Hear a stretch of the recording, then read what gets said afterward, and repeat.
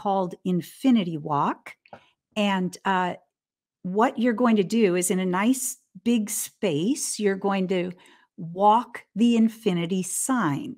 If that's hard for your child to do, you might have them follow you as you walk the infinity sign. And so they're just going to, you're going to coach them with kind of a soft, quiet, slow voice to walk at a moderate pace, to look forward, to just kind of relax their shoulders as they walk around that infinity sign, or what we sometimes call a lazy 8. And they should do that a number of times until you see that they're just starting to relax.